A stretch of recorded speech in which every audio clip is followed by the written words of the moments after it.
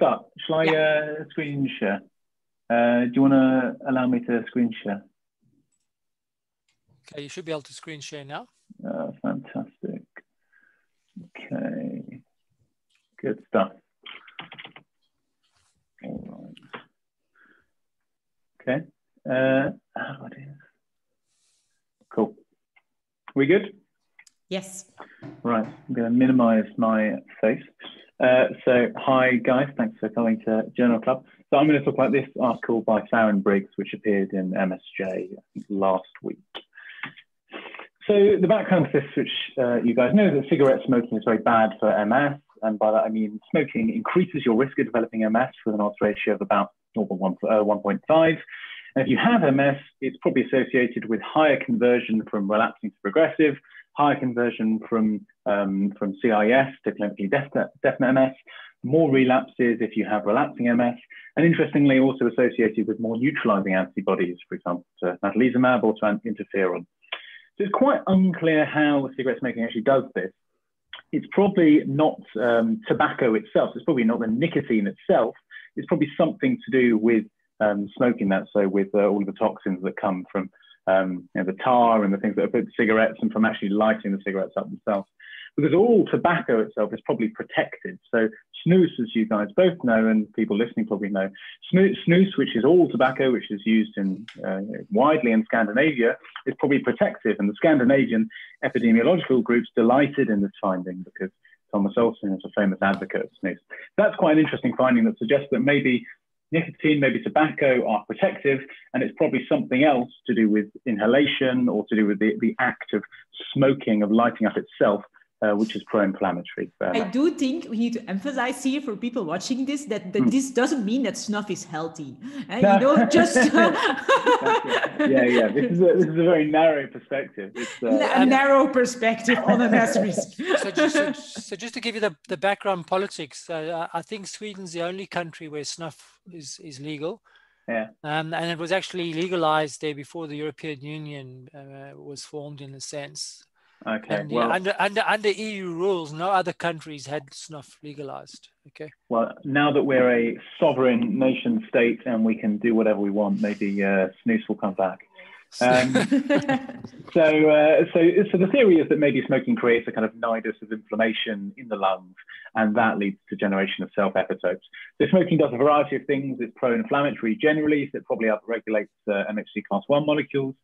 And it's possible also that there are epitopes from the various chemicals that are actually in cigarette smoke, which when presented by a particular MHC2 alleles, look like myelin peptides. And so there's this famous interaction between DRB115 and smoking, which suggests that part of the mechanism might be to do with epitope specificity.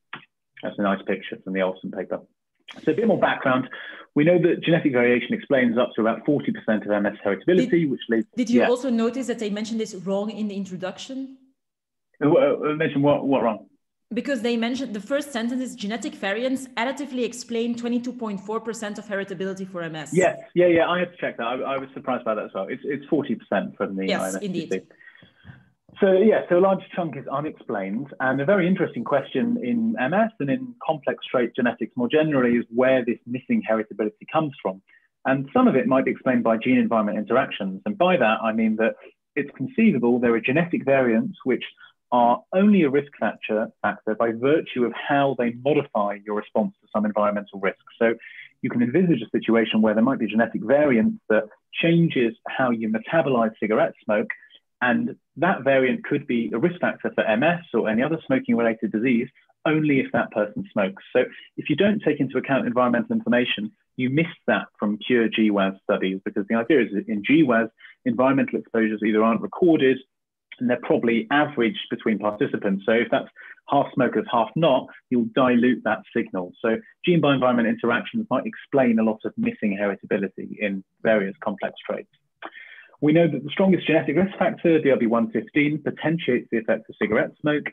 And there's some evidence beyond the HLA region, actually by this same author, by Van Briggs, showing that possibly variation at the N-acetyltransferase 1 locus, so these are acetyltransferase that I can't remember the metabolism, but essentially they modify how they're involved in regulating how you acetylate various kind of aromatic amines, so that they've been strongly associated with the effect of smoking on bladder cancer. There's some evidence that maybe variants in that one modify how cigarette smoke impacts on MS risk. And this is a nice picture from the Hedstrom paper. So this is famous Scandinavian cohort data from a long time ago now, just showing that the effect of smoking on your MS risk is vastly potentiated if you have a high risk HLA haplotype. So if you have the CoV-115 and you lack AO2. So a bit more background from EAE, it actually looks like nicotine is protective, and that's very interesting. So this black line here was just the wild type animals who were inoculated and get EAE. So the higher on the y-axis, the worse their disease. And what's interesting is that the red line here is if you give them nicotine, they're a bit better. And interestingly, if you knock out these nicotinic receptors, you pretty much mimic the effect of giving them nicotine. So this, and I haven't shown you all the data, but there's quite a lot of EAE data, which essentially suggests that nicotine is neuroprotective in EAE. And this is mediated by two things. It's mediated by being an agonist at the alpha-7 nicotinic receptor and being an antagonist at the alpha-9 nicotinic receptor. So broadly, this is the kind of level I have to understand things at. Alpha-7 is good, alpha-9 is bad. And alpha-9 knockouts essentially mimic the effect of nicotine. So if you knock out alpha-9, you essentially get the same effect as nicotine. If you give that animal nicotine, they don't get any better. So putting that in kind of simple picture terms, both snus and cigarettes have a bit of nicotine in them, and maybe nicotine decreases MS risk via agonism at the alpha-7 and antagonism at alpha-9. Importantly, cigarette smoking is very, very bad for MS, and this may be mediated via nicotine, but probably actually via all of the other chemicals in nicotine in cigarette smoke, and we don't know how those influence MS risk. So the hypothesis here is that if nicotine is protective in human MS, then maybe variation at these two genes may modify the effects of smoking on MS risk. So what did Dr. Briggs do? So that's the core question. So they found non-Hispanic white participants from this very interesting project, the Accelerated Cure Project, which I hadn't heard about, and I've now emailed. It looks like a really cool resource. And symptom onset was after, I think it was actually after 18. I think that was a typo. And it was criteria defined MS, so these are robust definitions. It was questionnaire data to determine whether people were smokers. And stage 1 was a case control design with 200 cases and 176 controls. And stage 2 was a case-only design, which we can talk about later if people have questions about what they actually did there. But that was with a larger number of cases. But importantly, as far as I could tell from the paper, these aren't independent cohorts. These are all patients from the same cohort that they've just divided up. So that's an important distinction to make. The genotypes for the two stages on different arrays, and I think actually the second group had maybe already been genotyped for a separate project, possibly for the exome chip stuff that was published in Cell, the IMSGC, but I'm not sure actually. But they said they were genotyped for another cohort. And the phenotype definitions were as follows. So it was ever or never smoking, and then ever smoking was defined as regular use of combustible tobacco products over at least a month, ever. And the timing of smoking cessation was taken into account. So if they'd given up smoking, if they hadn't smoked within 5 years of diagnosis, I think they were chucked out. But wasn't the definition was different for the two cohorts, no? Because in the stage 1, you had to have smoked 1 month in your life, but and then and in the second cohort, it was you should have smoked in the preceding 5 years. So it's also 1 month in your lifetime. Can that be relevant? So I agree with you. I think that is an important discrepancy. I mean, what I would say is that we know that like the bulk of the risk is explained by a binary thing of whether you're a regular smoker or not, and that most people who smoke for a month smoke for quite a few years. In terms of the smoking phenotype, some people have a cigarette, every year or so, but the people who smoke for a chunk of time tend to smoke for a long chunk of time. But don't you think then that's time intervals like 6 months would be much more sensitive? Why do you use 1 month? I don't see the point. Yeah, I agree. I mean, you have to draw an arbitrary line somewhere, but but 1 month is relatively low, no? Yeah, no, I think you're right. So in terms of the kind of the study design and the flow through the study, so they made the gene by environment interaction models, and the models were of this form. So these are logistic regression models, and essentially you're modeling MF status on an additive genetic model for the SNP, so the number of risk alleles, sex, and the first 5 NBS components, and then they include smoking and a SNP by smoking interaction term. But interestingly, Yeah. I wanted to ask you this MDS component, because what I understand from their inclusion criteria, the population is relatively homogeneous. So it's only non-Hispanic whites. So I don't understand why they need to correct for this population bias. So yeah, it's a good point. You do still need control. So interestingly, if you look at the PCs or MDS for even a homogenous group in terms of self-reported ethnicity, there's still loads of variations. I mean, I can show you PC plots of like UK Biobank, and even within the people who identify as white British, there's a lot of genetic diversity. And especially for a study like this, where relatively small numbers, even a bit of population stratification could obviously create... the British with their commonwealths, they come from everywhere. Yeah. Well, yeah. I mean, I'm not English, so no, that's not fair.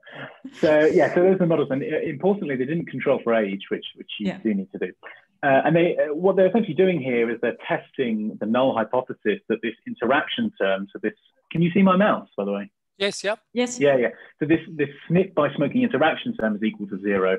And essentially, if there is no interaction between the two, if they're completely independent, you expect this term to equal 0. So that's a null hypothesis that they're testing. And they tested about 330 SNPs. So 82 of them had a nominal p-value of less than 0.05, but there was no attempt to correct multiple comparisons here. And then they bootstrapped this with a few thousand iterations.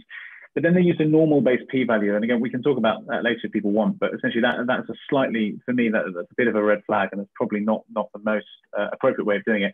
Essentially, what they're doing here is they're assuming that the p-values, or they're assuming that these interaction terms conform to a normal distribution, which in a small sample, if you're bootstrapping anyway, you're saying it could be non-parametric. So actually, it's quite a big assumption to then use a normal distribution-based p-value. Really, what you should do is you should just take, your confidence intervals should be just your quantile-based confidence intervals, and then p-values you can work out exactly. So this is a bit of an assumption here, and something I disagree with. But then they did do some bias correction, and they took forward the signals that at a bias-corrected confidence interval didn't include the null. So what do they find? So firstly, the demographics, pretty good, pretty well matched between the cases and controls, as you would expect. One of the things that I also wondered is whether they also were, because that's something you can't deduct from this table, but whether they also stratified for the HLR-DRB15 status between smokers and non-smokers. Yeah, I don't think they did in the analysis. I won't lie, I haven't read all the supplementary stuff, but I don't think they did. They certainly didn't. No, they never mention it, and it's also because obviously it's very logical that you see a difference here, but imagine that so it means that they only have like 80 smokers, 80 non-smokers. It's not inconceivable that there is a difference in HLR-DRB, and this is the biggest risk factor overall. So yeah, agreed. So generally they are well matched. The MS cases are more female, there are more smokers, and relatively low proportions of primary progressive MS, more so in stage 1 than stage 2. So what do they actually find? So they found that these 82 signals had a nominal evidence of association at p-value of less than 0.05. They chucked out 7 of those after correcting for bias using bootstrapping. And essentially all of these analyses, they did some stratified analyses where they work up the odds ratios separately in carriers of the minor allele and non-carriers. They did haplotype-based tests where essentially rather than testing one SNP at a time, they're testing multiple SNPs. So they found haplotypes, which are like a run of SNPs that people have. And they did a case-only analysis in stage 2. And essentially all of these did broadly support the hypothesis that minor alleles in Crenay 9 potentiate the effects of smoking. They make it worse. They make the effects of smoking on MS more pronounced. And minor alleles of Crenay 7 seem to protect. So it seems to inhibit the effects of smoking on MS risk. And this is the kind of the key table. And really just what I wanted to point everyone to in terms of the stratified analyses, because this for me is the most easy to understand. So these are looking at the odds ratios for the effects of smoking on MS risk in carriers of the minor allele versus non-carriers of the minor allele for each of these 10 variants, which captured most of the variation at both loci. So what you can see is that for Crenay 9, the carriers of the minor allele, smoking had a more pronounced effect. So the odds ratio of smoking in this group is 2.4, whereas actually in the non-carriers, it doesn't seem to have much of an effect at all. All these confidence intervals cross 1. For Crenay 7, it's the other way around, where mostly, with this exception of this one, this last SNP here, mostly carriers of the minor allele, so people who have the rarer allele, the effect of smoking on MS risk is actually lower than people who have the major allele. And that's interesting. This is a quite notable exception that goes well in the other direction. So, I mean, I have quite a lot of things to say about this study, and I have some more slides, but I thought maybe this would be a good point to stop and have a bit of a chat. I can also carry on talking and then we can chat at the end. I don't know what people think is best. But one of the things that I was missing in the methodology was also like a power analysis, because, you know, they only have 203 people included. They test for 332 SNPs. You know, what is there? Yeah, obviously they find something significant, but yeah, I think they should have made their results maybe a little bit more robust statistically. But I agree. I suppose the power is kind of, and it's also not entirely. Is it there in this table how rare these variants are? But do they have like a sort of minor? So yeah, you put the maths in. Yeah, so most of them are common, isn't it? Yeah, most of them are common. Yeah. Okay. So I just missed the power calculation, you know, because I think they don't have such a big cohort, and essentially it's only the stage 1 that is relevant, because the stage 2, then they only can test 7 of these SNPs again. So it's mainly the stage 1, and there they do really a lot of statistical tests. They can't really use the stage 2, can they, for validation? Can they? No, because it's only cases. Yes. So it's hard to get effect estimates in the same way. So, I mean, does everyone understand the principle of using a case-only design? Do people kind of get that? Well, tell us about the case-only, Ben. So the idea is that if you have an interaction between a risk factor, so an environmental risk factor like smoking, and genetic risk factors, then among cases but not controls, you will see the coincidence of those two more than in the controls. So among cases, you will see that more people have the risk allele and smoke than have those two as their controls. Okay. Does that make sense? So the coincidence of those two risk factors should be higher. So essentially what you're doing in a case-only design is you're exploiting that observation, and you're essentially looking for an association between each of the variants that you're interested in and your environmental risk factor. So actually smoking is your outcome. And what you would expect is that if there is substantial interaction, then in the cases, you will see a relationship between the genetic variant of interest and the environmental exposure. So case-only designs are very powerful. They're actually more powerful, but they're more prone to bias if genetic variants and your risk factor aren't independent in the population. So they are very powerful. You're right that the effect estimates, as I understand it, you can't straightforwardly match them up to the effect estimates from a case control design, but it is a very powerful approach.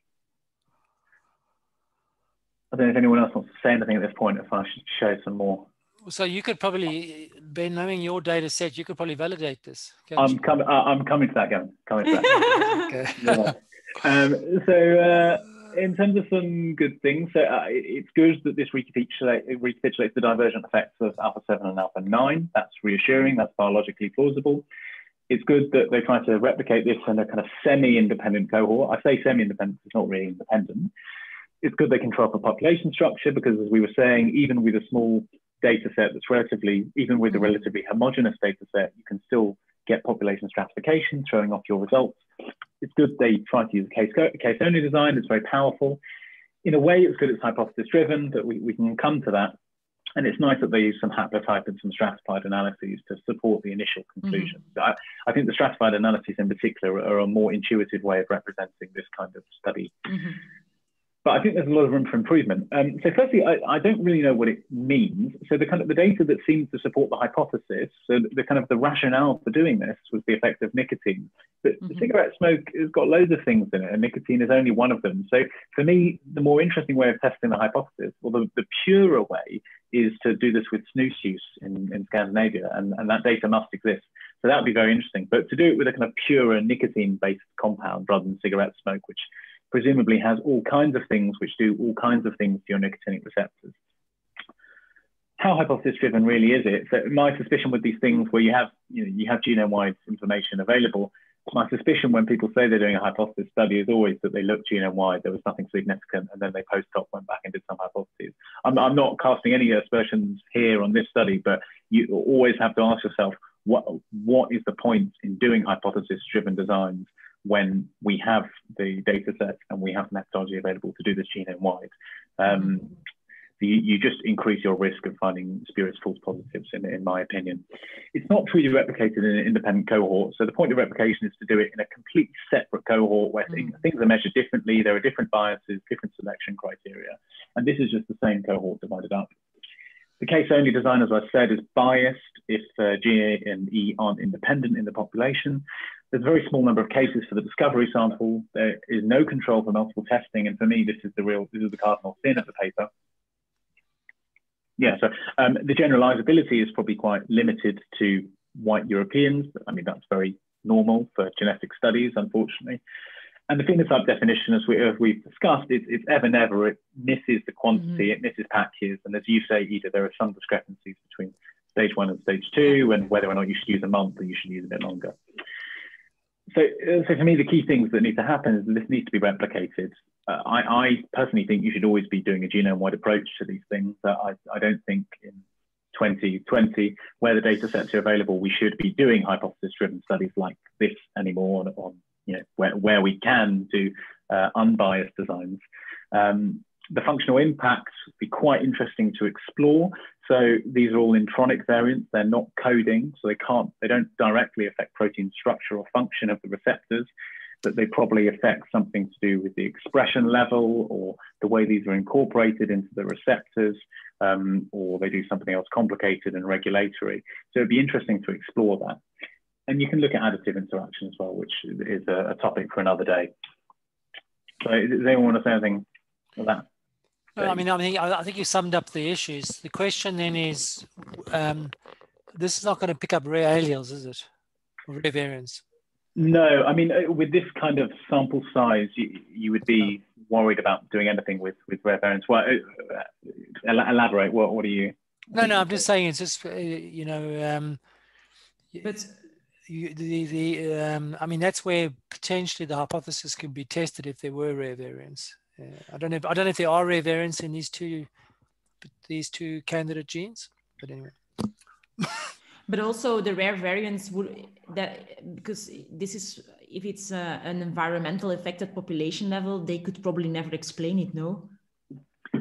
Yeah, it should be a relatively common variant, no, of relatively common pathways that are involved. Otherwise, they could never confirm into this population-based risk.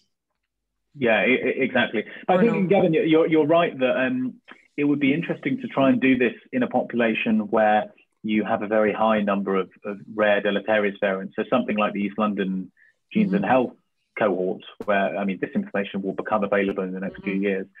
But that's interesting because that would be enriched for, for low mass but high effect size variants, which may affect enzymes in this pathway. What's interesting about things like N-acetyltransferase is that it's very polymorphic. So there is a huge amount of common variation which substantially affects enzyme activity. And that's quite a rare situation. This is the thing about slow acetylators and fast acetylators.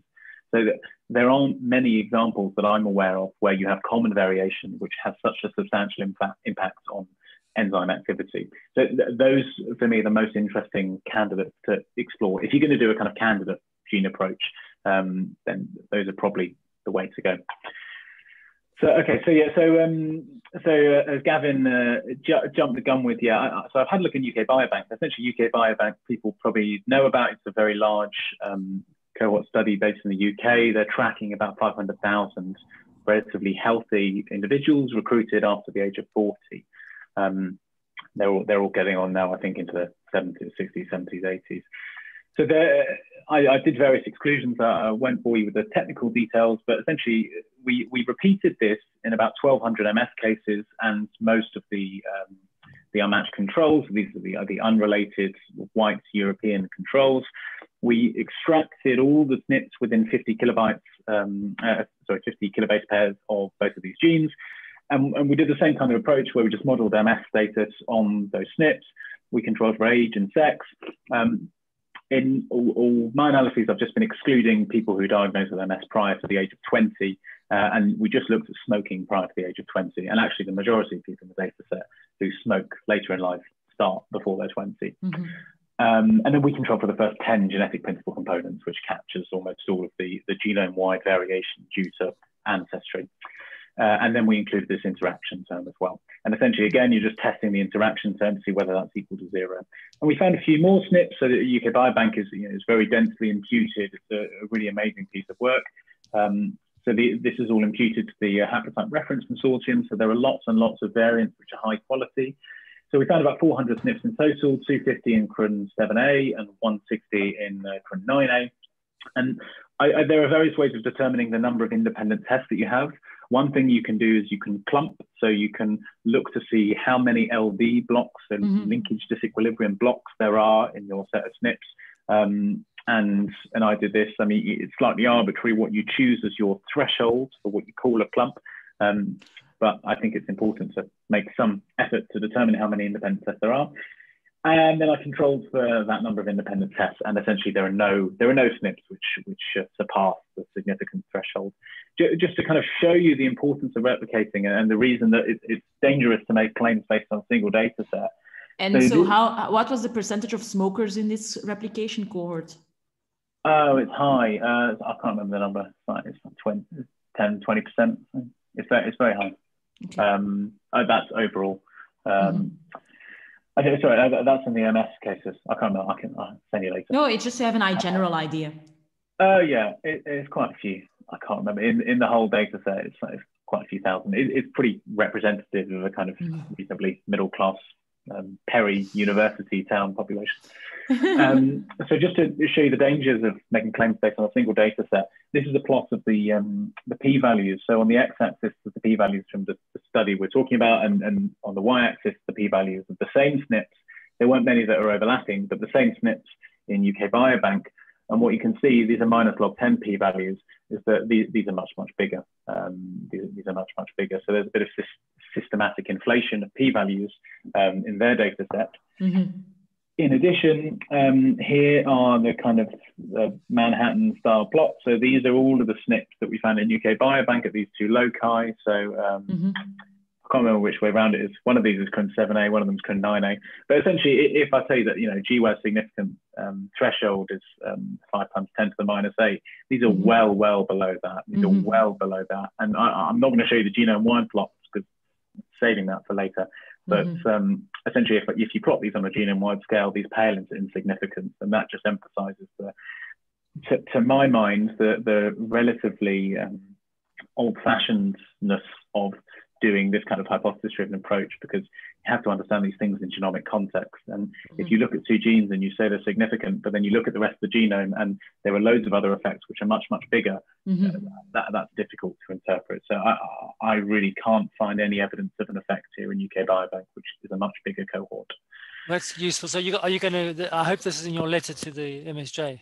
Ben? Yeah, we just put this in as a quick thing. I mean, it's always difficult. I think it's difficult to get the tone right, isn't it? Because I was worried, it sounds a bit snarky, but I don't mean it sounds snarky. It's just I think you are entirely right, because the thing is, it was the same. Do you know, like 3 years ago, they found this rare variant that was linked with MS. I think somewhere in United States. The inflammasome. Yeah, in the inflammasome, and then also so it was also done in a small cohort, and then they tried to replicate it with the data from the IMSGC, and they didn't find any effect at all. So I think it's really true that especially for like this complex genetics with frequent variants, you need big cohorts, and it's the only way to be sure of your data.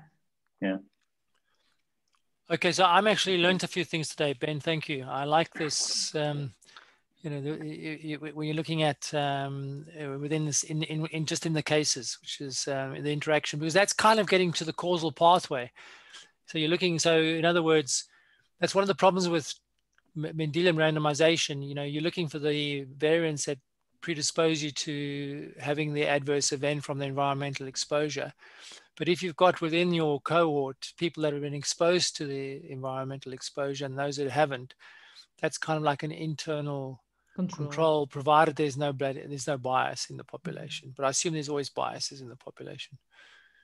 What I'm trying to say is people that smoke are not the same people that don't smoke. Have you tried? Has that been? Can you give me an example where smoking has been linked to something else via this kind of G by E approach? Yes, yeah. So the best example, I think, is NAP, is the NS-transferase genes and bladder cancer. Okay. So, right. So I think it's the people who are slow acetylators essentially can't. They I can't remember which way around it is.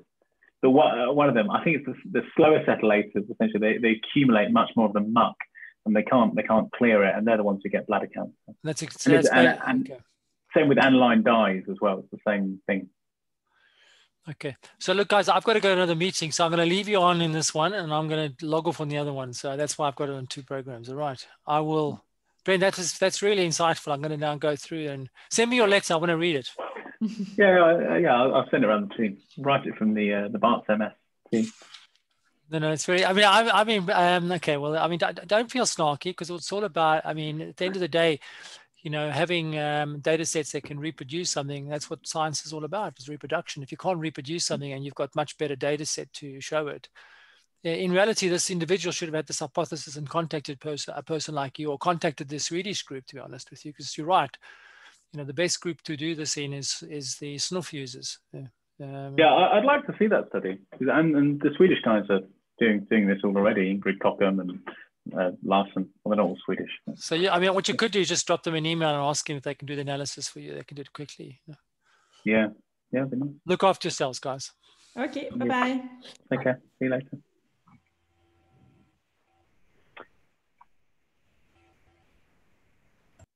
What does everyone else think? What do we all?